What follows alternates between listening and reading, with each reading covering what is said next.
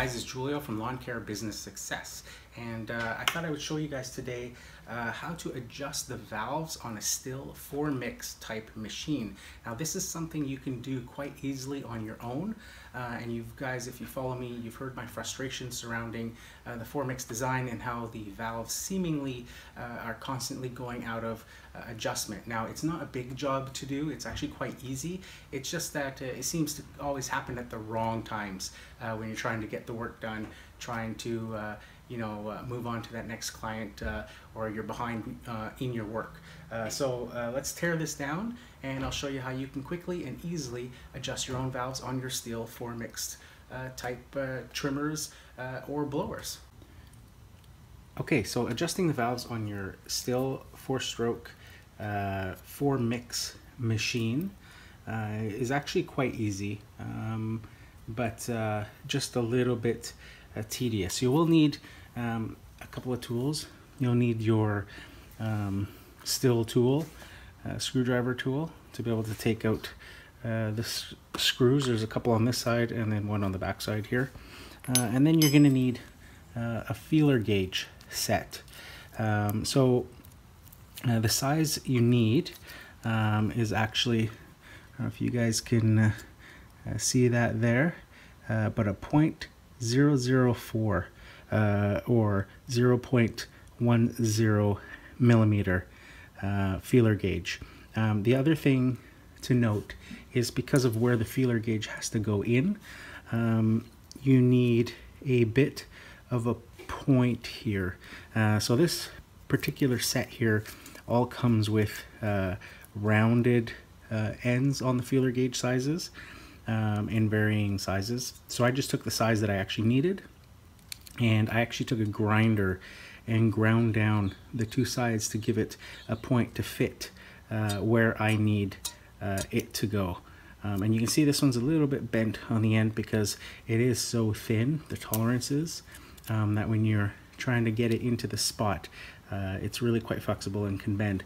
Now Stihl actually sells a kit for adjusting their valves that comes with a new valve cover gasket seal and a feeler gauge, but I always just reuse the seal that's there and just use my own feeler gauge. So the first thing you need to do is take off the screws.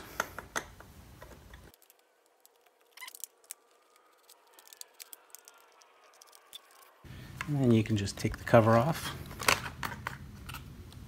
and set that aside. Now I'm just gonna flip the unit back around.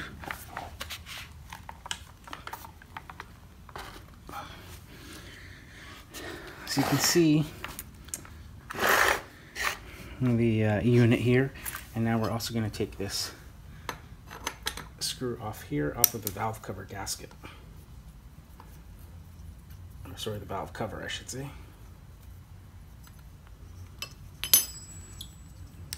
I'll just put this screw aside in a separate location, away from the ones from the cover. So just take that off, and there's your valves. And you can see there is a little valve gasket sitting here. If I just move it a little bit, you can kind of see it coming loose, but I find that if I just leave it there, I have no issues with adjusting it. So you're also going to need, I forgot to mention, besides your feeler gauge and your Stihl tool or screwdriver, you're also going to need a socket set to remove, or a wrench to loosen and tighten these nuts here.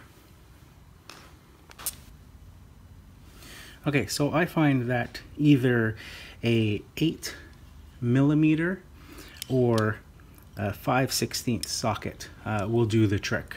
They're both pretty much identical.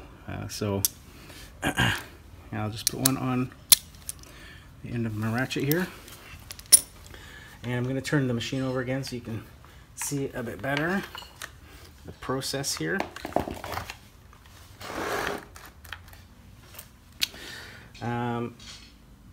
So what you want to do first of all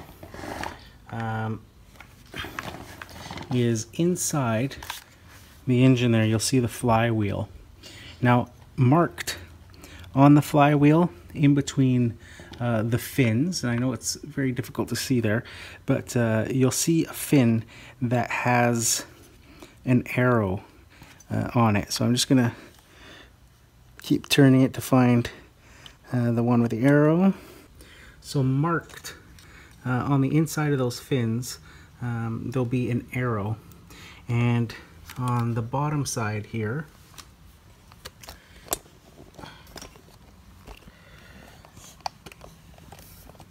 underneath this here, this electrical box here, there's a screw that mounts this electrical box. And what you want is you want to turn the fins when you find that arrow, and you want the arrow to line up, to be pointing at the screw that's on that area there. So if I move this to the side here, so that you can see the screw there, right at the bottom of the electrical box that I'm talking about. And you'll see on the fins there, you'll see an arrow.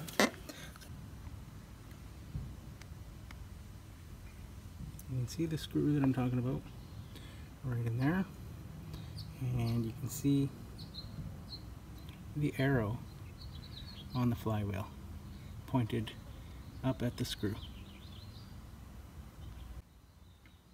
Okay, so once you've lined up the screw, or sorry, the arrow to that screw there, it's time to adjust the valves.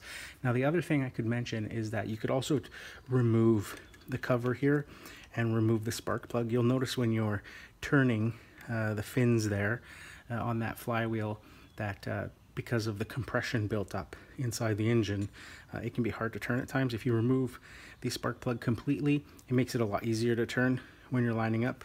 So that is an option to do as well, to make things a little bit easier on yourself. I'll just move this spark plug wire out of the way just for the visuals of it now.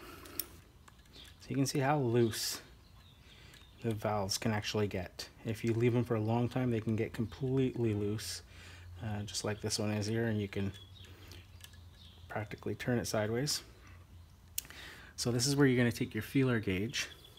You're going to see that it needs to be quite narrow to fit just in between this little area here, above the spring but underneath this little rocker. And you're going to take your wrench, put it on tightening, and you're going to start to turn it. Now, yours may not need this amount of adjustment if it's not that loose, but you can see here, as you start to tighten it, it'll become harder and harder to pull the feeler gauge out. So I've got the feeler gauge pinched in between there now, and I can't pull it out. So I've essentially gone too tight with it. So I'm going to loosen it a little bit, back off a little bit, and you can see I can pull it out. So the key here is to see if I can push it in and pull it out easily, so that you can feel the resistance, but it still lets you pull the feeler gauge in and out in between. I'm going to move the camera so you guys get a better look at this.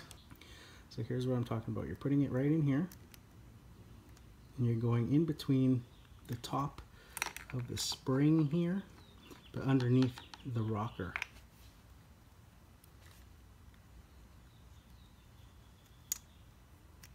So again, if I loosen this,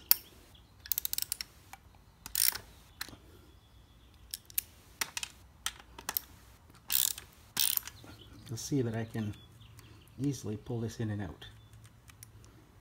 As I start to tighten,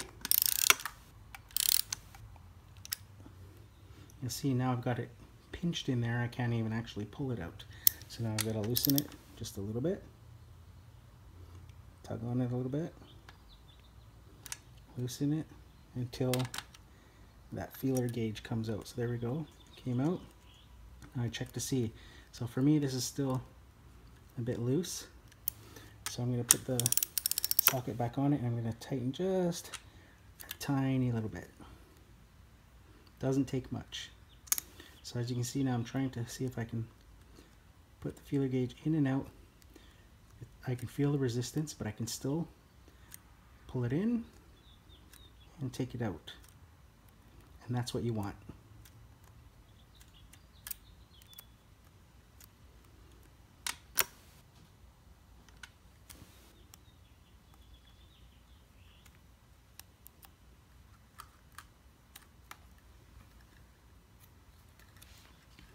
So now on to the next side.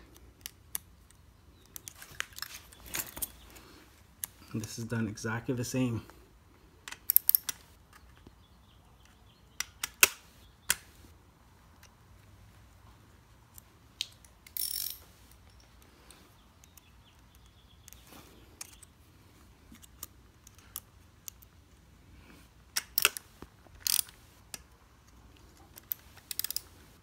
Put it in until it's tight, and then back off until I can pull it out.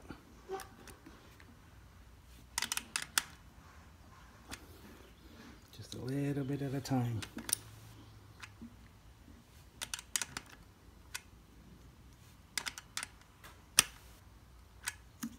And there we go. I'm going to check it.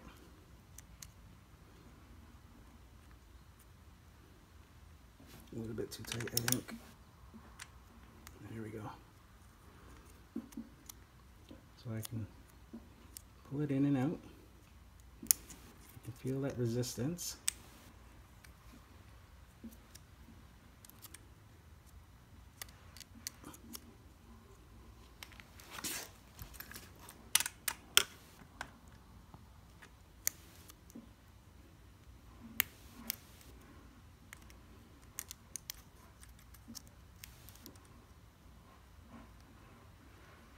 Perfect. See how I can pull it in and out, but it's got a bit of resistance. It's perfect.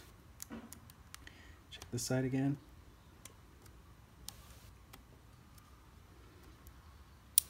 I'll loosen this one just a hair. Perfect. And that's it. Once you get the feeler gauge to the point where you can put it in between those rocker arms and the spring, the valve springs, and it's nice and tight like that, you're ready to go. And you just take your valve cover, put it back on,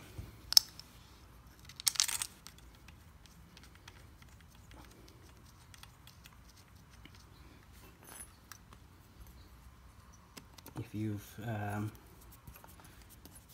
removed the spark plug at all, then now would be the time to put that back in. Valve cover on. Tight there. Then all that's left is to put your orange cover back on.